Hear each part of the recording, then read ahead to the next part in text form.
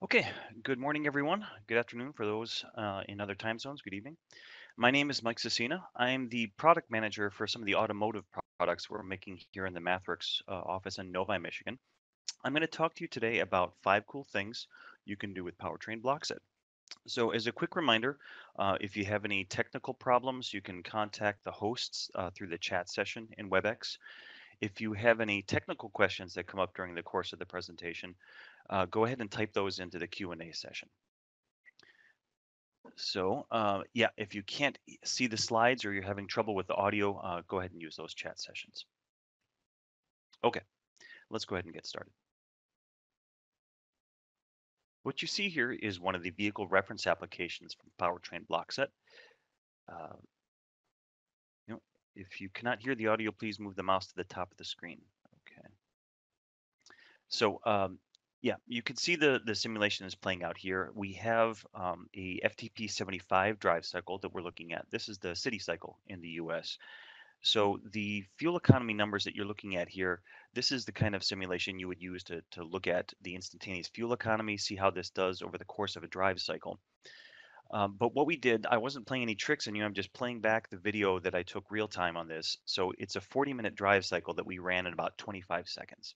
So that means that you're about 100 times faster than real time. This is one of the values that Powertrain Blockset. We're trying to give you realistic fuel economy simulations that are much, much faster than real time.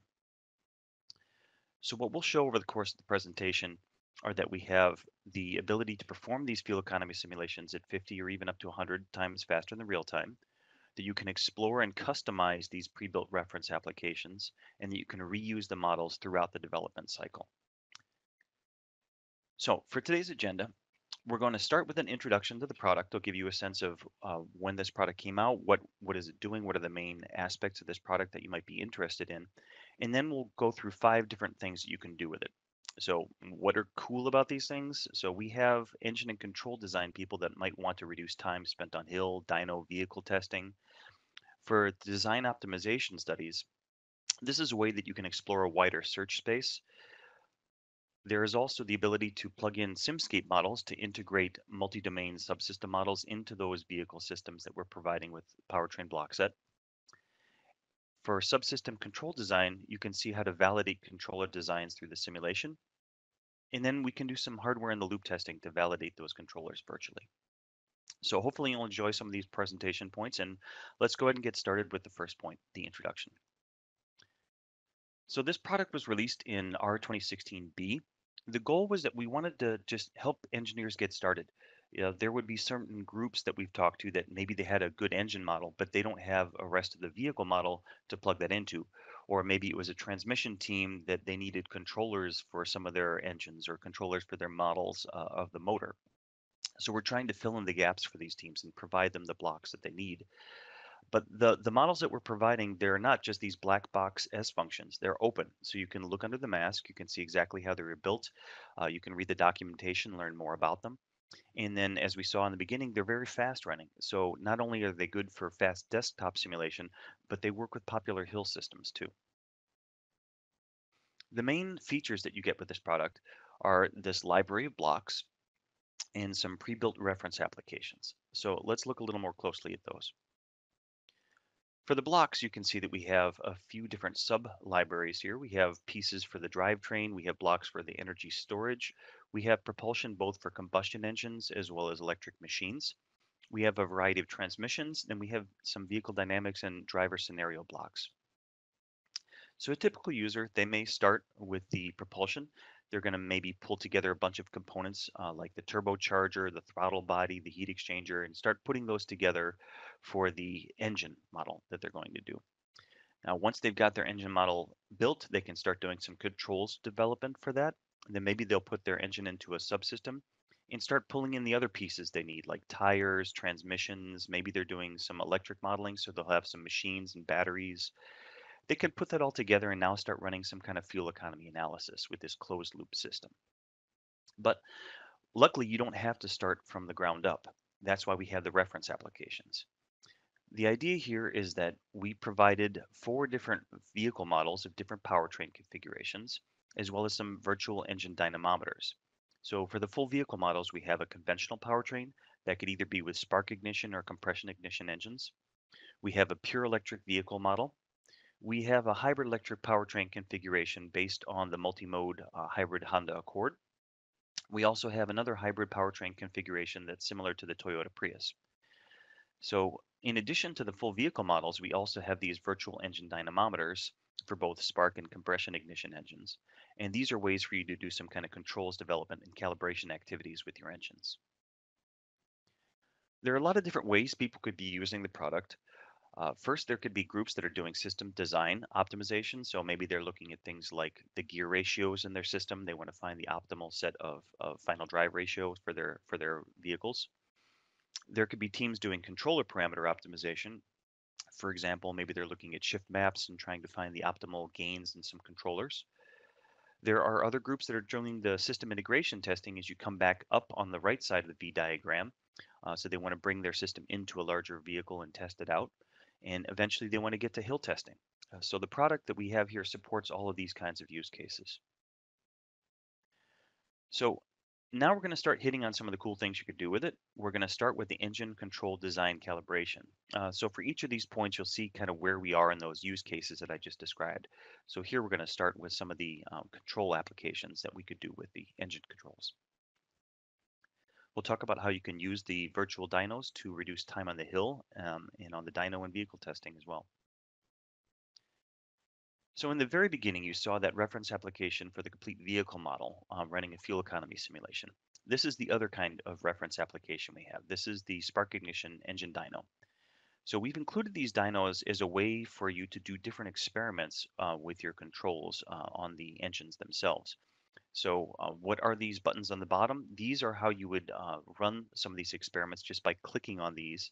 You can do a variety of things with the models. So for example, this one in the green, this is a way to get a steady state map from whatever engine and controller model you have plugged into the engine system here in the center.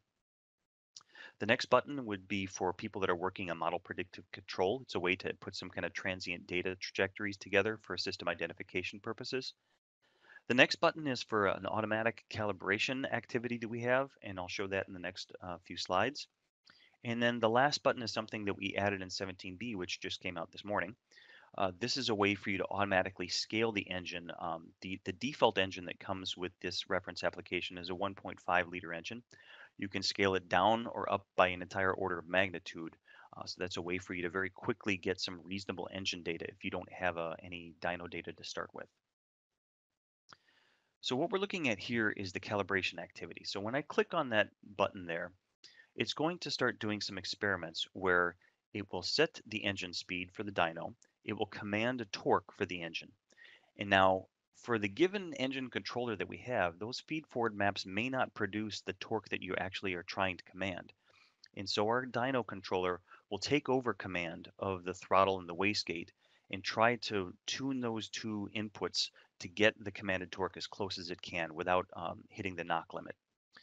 So you can see it's now going to sweep through a bunch of speeds and commanded torques as it goes through a bunch of operating points one by one. And then when all said and done, out of this you get a new calibration map. In this case, we're looking at the wastegate area percent. So this is the new feed forward map that you could put into your controller. We just generated that automatically by clicking a button. How did we do that? We did that with Stateflow. So the idea is that as you're designing engines, you have to design the calibration activity. And oftentimes groups will define that through a Word document. It's a way to say, okay, here is the test procedure that I want the test engineer to execute. Well, rather than doing a Word document, we're going to make an executable test specification. So we're going to write out the logic, the heuristics inside of a stateflow diagram so that we can test it virtually. The idea would be that you think you know you want to calibrate the engine a certain way, but it's not until you actually start testing out that you may realize, okay, I forgot to measure some signal, or maybe the test that I've defined, it's going to take 18 hours to run and I only have 8 hours on the bench. So you can test out these ideas virtually before you go to the hardware testing. That way, when you're ready to do the actual hardware testing, you've got a refined procedure and you have an initial set of calibration values to get started. But of course, the state flow charts that we put in there are particular to our engine. If you want to calibrate your own engine, you can put your own logic in there just by creating your own state flow diagram to say, here are the rules, here's the calibration method. So what is it they're calibrating? Well, inside of this dynamometer, the engine system is really just an engine controller and an engine plant model. You can put whatever you want in there. Now, we have some different engine models that you can use from the Powertrain Blockset. We have a mapped variant of an engine where if you have some dynamometer test data, you can put those lookup tables into the map. We also have the ability to create what we call dynamic engines. These are the kinds of blocks that we showed at the beginning, where you're connecting in the turbocharger and maybe you want to make a dual stage turbo. You can put those kinds of blocks together, make your own engine model in there. Or you could even connect to some kind of third-party tool. You may have your own CAE engine model, say in GT Power, Ricardo Wave, one of those kinds of tools. You can plug that into the engine system and do those same experiments on your own engine model in that way. So one way that could be valuable with the Powertrain block set would be to do these kind of controls validations. You may want to have some kind of engine controller you've been working with in Simulink, and you want to validate it with your CAE engine model. So you could have all the blocks, all the vehicle model from Powertrain block set, all the controllers that you're working on, and then plug in your engine model into this framework and test it out. That's great. It's a good way to validate your controls, but sometimes those CAE models can be very, very long to simulate because there's a lot of physical detail in them, a lot of high frequency content. So we have the ability with this dyno reference application to create a mapped variant of your original model. So remember we talked about this calibration experiment where it would visit each of the operating points, the speed and the torque command points, kind of one by one, and find the combination of inputs that would get you to the commanded torque. Well, as you visit each of those points, it's measuring the steady state behavior of the engine. And therefore, you can use that data that you've gotten to create a steady state, quasi steady model from that data. So, literally, with the click of a button, you can convert your detailed design oriented model into a fast controls oriented model. So now you can hand over a table based model for your controls team to do their development much more quickly, turn around some ideas, and then every time you have an update to your detailed design model, you can regenerate those maps. Is the map accurate? So what we did was we tested the original CAE model connected to our vehicle model, our conventional vehicle, and then we ran the same FTP cycle with the mapped variant that we generated automatically from the dyno. And what we can see is that the mapped engine variant that we created was within a 0.5% of the fuel economy of the original CAE model for the engine, but it ran 50 times faster. So this kind of gives us some confidence that this is a good way to do fuel economy studies by taking your design-oriented models, then creating these fast-running variants of them. So in this section, what we talked about was ways to automatically calibrate things like the throttle and wastegate, but that you could define and simulate some custom calibration procedures, whichever control inputs you want to take into account with whatever logic or heuristics you want to put in place. You can also generate these engine maps from your CAE models with the calibration activities that we have. Okay, for the next cool thing, we're going to talk about design optimization studies and how they can help you to explore a wider search space. In the beginning, we showed that the vehicle simulations can be 50 or even 100 times faster than real time. What that means is that you can now do efficient optimization. It allows you to look at more drive cycles, to look at more design parameters, or use fewer resources to get those answers. And you can also do these kinds of analyses on a laptop. You don't need a super high-powered computer to run these kind of simulations. And we have things like the Simulink Design Optimization user interface so that you don't even have to have a strong coding background to do them. So let's take a look at an example here. This is the architecture for the multi-mode HEV reference application that we have in the Powertrain block set. This is based on the hybrid Honda Accord. You can see the SAE paper that they published with their architecture. The idea is that it has a few different operating modes depending on which of the actuators are in line. So for low power, low speed, you're just going to have the motor driving the wheels directly. As you start to increase the power demand on the vehicle or start increasing the speed, eventually the engine will kick on to run the generator, providing additional power for those electric motors to run the tires. And then lastly, when you get to high speed modes or high power modes, you can also engage this engine clutch to now have a parallel engine power split mode. So let's do some design optimization with this architecture. Typically, you'd want to do something like maximize fuel economy. And in this case, we're going to combine two different drive cycles to get this mile per gallon equivalent, meaning we're going to have a weighted average of the city and the highway cycle numbers from those two drive cycles. What is it that we're varying? Well, we're looking at 5 different control parameters. These are parameters that were used for the operating modes for the control strategies here. And then one hardware parameter. We're going to look at the final drive ratio for that vehicle. And lastly, we're going to just use our PC. I have a simple ThinkPad here. I don't have a computing cluster at my disposal. I just have my laptop. But I'm going to use Simulate Design Optimization and a parallel computing toolbox to speed this up. So with the Simulate Design Optimization, you can simply say, okay, this is the model I want to run. These are the parameters that I want to change. This is the signal of the model that I want to optimize. And then you can start to speed things up. For example, by using accelerator mode, by turning on the fast restart so you don't have to recompile your model every time that you run a simulation. If you want to run a parallel computing just on your laptop, you can take advantage of the multi-cores just by checking a box here in the parallel options. And if you know that there's a certain timeout you want to keep in mind, maybe after 3 minutes, you know the simulation should be done or there's a problem, so you can set a timeout to keep things running smoothly. So what happens? So I can start with a given contours for my control regions, a given hardware ratio. I let it run on my laptop overnight. I come back in the morning. I can see how the fuel economy has kind of changed over some of these iterations and how the different input variables have been changing over those iterations.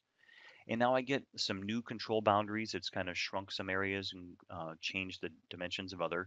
And I've got a slightly different final drive ratio, and I've squeezed out another couple percent of fuel economy out of this vehicle.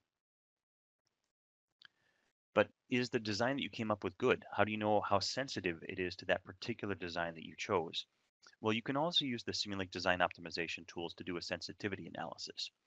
So for example, we could look at some of the parameters in the vehicle like the injector slope, throttle bore, barometric pressure, vehicle mass, or wheel radius. I can define different distributions for those, maybe a normal distribution, maybe a uniform distribution. And then I can create a Monte Carlo analysis where I scattershot a bunch of random points throughout the design space, and I look to see what kind of impact it has on the fuel economy numbers. Now again, you can speed up the performance using something like Parallel Computing Toolbox. If you have a distributed computing server, you can do something like that on the cluster. You can also run some scripts if you want to do some simple scripting for running parallel jobs. We in 17A introduced the parsim command, which handles all the setting up and the initialization of that pool for you. So it's much easier to create those parallel scripts. So what do I get out of this? Well, I can start with the city cycle, and I can see that there's a fairly significant variation in the fuel economy from 24 up to 33 miles per gallon, depending on the combination of those parameters. And I can look at something like the tornado plots here to see which of those parameters has the greatest impact on the fuel economy. I could do the same thing for the highway cycle, and I can see it's a much lower variation this time for the fuel economy, but that there is a high sensitivity to the barometric pressure. So maybe that means my controller should be accounting for those kinds of parameters. So with the design optimization studies, we saw that you could set up these studies with minimal effort. You could enable the parallel computing just by checking a box from SDO. You could perform these design optimization studies on your laptop even, just running them overnight. And then you could perform these Monte Carlo studies to analyze the sensitivity of your system. Okay, cool thing number 3. Let's talk about SimScape and how you can use it to integrate multi-domain subsystem models into Powertrain Blockset. So first, let's talk about the relationship between Powertrain Blockset and SimScape. There's overlap in what these tools can do depending on what your interests are. You could build some of these kinds of models using either approach. Now, Powertrain Blockset has a lot of focus on the engine modeling. We've done a lot with the engine plant model and a lot of the engine controls work in there. SimScape is a much more multi-domain tool. It has a much broader reach. So people that are using Powertrain Blockset, they're typically the kind of people that are doing analysis work on some existing hardware. Maybe they have some data on hand that they'd like to use. So they're going to be interested in a lot of the empirical models that we have inside of Powertrain Blockset. Simscape users are often doing kind of some design work with first principles equation-based modeling. The acausal models are really great for setting up complex networks of models. But of course, you can do data-driven analysis work with Simscape, and of course, you can do equation-based design work with Powertrain Blockset. It's just a matter of the different emphasis of the two tools. Now, you can use them together in a lot of different ways. So for example, here you could start with the vehicle reference application from Powertrain Blockset and then customize it with some kind of transmission or drivetrain that you've built with the Simscape components. Maybe you have some kind of Simscape driveline. You want to put together some kind of drivetrain for the system here. Or maybe you want to go down into the transmission and create some kind of custom transmission using the clutches and the planetary gears. And you really like the acausal modeling of Simscape to do that kind of approach. Well, you can create different variants inside of the subsystems for Powertrain Blockset, and then you can switch between them. So it's a way for you to incorporate those different subsystem models into the reference application that we have. So Powertrain Blockset's providing this testing framework for your Simscape models. You can take it a step further. In this example, we now started adding some kind of a cooling circuit to the system. So Powertrain Blockset doesn't include a lot of the thermal fluid type models. That's where Simscape would come in. So we started with one of the Simscape fluid demos, the engine cooling system, and we added it as an additional subsystem to the passenger car portion of the reference application from Powertrain Blockset. So what you see here is the Simscape circuit for doing the cooling here. The engine component that you see here, this is taking in the energy from the fuel minus the mechanical energy that was sent out through the shaft. And therefore, it's all the waste energy that's getting dumped into the cylinder or into the block, the engine block. And so we need to reject that heat. So where does the heat go? It goes through both the coolant loop and the oil loop in the rest of the model that you have here. And so this is a way for us to test maybe the radiator design, maybe the oil coolant heat exchanger to see as I drive over a variety of different drive cycles, can I keep the temperature of the cylinder wall within the acceptable limits? Okay, so this is one area where you can do kind of the design work within Simscape, test out your system, and then use the vehicle framework from Powertrain Blockset to exercise it in a variety of different test conditions. So in this short example, we showed how you could create multi-domain subsystem models with Simscape, and then incorporate them into the system level models from the Powertrain Blockset. And lastly, you can validate the subsystem performance with that closed loop simulation to make sure it meets your needs. Okay, next cool thing, we're going to talk about subsystem control design and how you can use it to validate those controllers. So imagine you're a motor control engineer. The kinds of problems you might be faced with were things like, I have a motor controller. Does it produce the desired performance? What are the interactions between that motor and the rest of the vehicle? And can my motor controller operate under those more extreme load cases? So we're going to use some model-based design to answer those questions. So different motors for different needs. So if you're doing something like a system optimization, you're looking at a fuel economy. For that, you just want a fast running motor model. You maybe want to have some kind of simple parameterization with some data that you've taken from an electric machine dynamometer maybe. You can get that data into an empirical model, some kind of lookup table model that doesn't include all the dynamic effects, but includes the quasi-steady behavior that you need. Those are very fast to run, so those are good for system optimization. However, you may be wanting to do some kind of subsystem control design. So here now those control interactions with the plant are much more important. You want to have higher accuracy and include other effects in there, for example, nonlinear saturation effects. So some of those kind of nonlinear saturation models can come into play for the controller design here. Well, how do you get those kind of models? One way would be to take some kind of FEA simulation or maybe some data from a dynamometer, and you can obtain these nonlinear relationships between the flux and the current. When you have those tables, now you can put them into a model to create something that we're labeling here as a flux-based PMSM model. You can capture those effects and now do some design that includes them. Now, you could build your own model to do this. In 17B, we introduced this flux-based PMSM model into the Powertrain Blockset directly. But the idea is that regardless of where you're getting these higher fidelity motor models, you can bring them into the Powertrain Blockset and test them there. So maybe you have some subsystem variants that are based in Simulink. Maybe you use SimScape for them. Maybe you have an S function for your other motor model. But you're going to use Powertrain Blockset as a way to validate those components.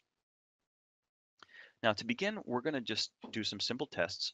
We had a mapped motor model that we were using earlier with some kind of supervisory controls and a motor control. And I want to say, when I bring in now this higher fidelity nonlinear saturation motor model, can the supervisory controller still behave as expected? And so we run some fuel economy simulations with the mapped motor and with the detailed motor. And it looks like, yes, it's following the drive trace in both cases. The engine's going to kick on in one speed. Uh, Careful of muting mics. Thank you. So the engine may kick on at different times depending on the current flow through those two different motor models. But by and large, it looks like the supervisor controller is handling things and that we're following the drive cycle. Now I want to look a little bit more closely at the motor model, for the motor controller model, to make sure it's meeting the needs. So when I zoom into some of the time traces here, I can see that the actual torque command is matching the commanded torque quite well. We have a lot of transient behavior here, but even in that transient behavior, the motor is able to respond in time to that commanded torque. And that's true over a variety of different motor speeds. So things look great, but my colleague reminds me, well, FTP 75 is a fairly simple drive cycle as far as the speed's concerned. You should try it on a more aggressive cycle. So I look at the US06, and lo and behold, she's right. There's a drive cycle here that shows that there are instabilities in my motor controller. So as we get to some of these higher power areas, the motor controller is not able to meet the demand. It's going unstable. So what's happening? When I look more closely at my motor controller, I can see the different phases of it here. I have a flux weakening controller to make sure I'm not producing too much back EMF in the motor. And then I look at the IDIQ commands that come out of there. In my current controller that you're seeing here, that portion of it is using a PI control on the IDIQ errors. But the problem is I had the same gains throughout my motor model. But now that I have this nonlinear plant model for the motor, I can't use the same gains for all operating points. So I'm going to include something called dynamic gain scheduling, where the gains for that PI controller are going to depend on where I am in state space. Now, once I do that with the dynamic gain scheduling, now I can see that the motor controller is stable. It's able to handle those high power regions and still provide the commanded torque well with the plant model. So it looks like I was able to identify a problem and correct it with that kind of a validation. So with this example, we showed how you can easily integrate your detailed motor and controller models into the system model from Powertrain Blockset, how you can test the interactions between the motor and the controller with the rest of that closed loop vehicle model, and how you can verify the subsystem controller meets those system level requirements. Okay, home stretch. We're going to look at some hardware in the loop testing now. We're going to see how you can validate the controller virtually with Hill. Now, again, let's go back to the same model that we've been using here. The important point is the same model. We're not going to have a different model for Hill than we did for the fuel economy analysis or some of the controller validation. It's all the same set of models I've been using throughout. That's because we have the ability to have both the speed that we need and the right amount of fidelity in those models to do those kind of controller simulations. So I'm going to start with a SpeedGoat rapid control prototyping system. So this is going to pretend to be my ECU. I don't happen to have an ECU with me, so this is going to be kind of like a virtual ECU that I'm going to use for the supervisory control. So the hybrid controller gets deployed down to that real-time system. Now I'm going to use another SpeedGoat box to do the rest of the real-time testing. So this is my Hill machine that's pretending to be the vehicle. So I'm going to flash that vehicle onto that real-time system, and I'm going to connect a CAN cable between the two to have their data interface. So here's a quick video to show you what that looks like in real life. So you can see in the bottom right, this is the host PC that I'll be doing my work on. It's just another ThinkPad that I'm working on. On the top right, we have the plant. This is the real-time system for doing the Hill work on that vehicle model. On the top left is the controller. This is that kind of emulator for the control signal that we have. Now the CAN cable that you see highlighted here, that's connecting the signals between the plant and the controller. And then those two real-time machines, they come together here to this Ethernet switch that creates the local network to connect to that host PC. And then you can see these cables come back through the adapter, and then they connect into the host PC where I'm running the Simulink Real-Time Explorer.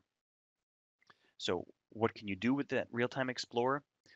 You can look at different parameter values impact on that simulation in real time. So the Simulink Real-Time Explorer allows you to hook into different parameters in your model, change them, and then see the effect as the simulation is running. You can also use some of those Simulink real-time APIs to save off different calibrations and compare them directly from MATLAB. So in this last example, we showed that you can use Hill to validate the control algorithm before you have physical prototypes available using the Hill testing, and that we reuse the same vehicle models throughout that entire V cycle. And you can tune those parameters in real time. And lastly, set up the hill test in just a few hours. So these things are really designed for hill testing. The engineer that created the lab that you saw there, that was set up in just a matter of half a day or so. So in summary, we showed how the Powertrain Blockset can be used to perform a variety of different model-based design activities, all with this kind of seamless integrated environment. We looked at a variety of different use cases here, from engine control through design optimization, and as well as the controller design, simscape modeling, and hill testing. So finally, the value proposition we showed in the beginning was that you have the ability to run these simulations at 50 or even 100 times faster than real time, that you can explore what's in those reference applications and customize them for your particular needs, and you can reuse those models throughout the development cycle. So my name is Mike Sasena. I'm the product manager for Powertrain Blockset. I'd be happy to take any questions you have. You're also welcome to reach out through our typical customer service or tech support lines. And we also have Brad Heeb, one of the product specialist application engineers here in Novi, to help. So at this time, I'll take any questions you have.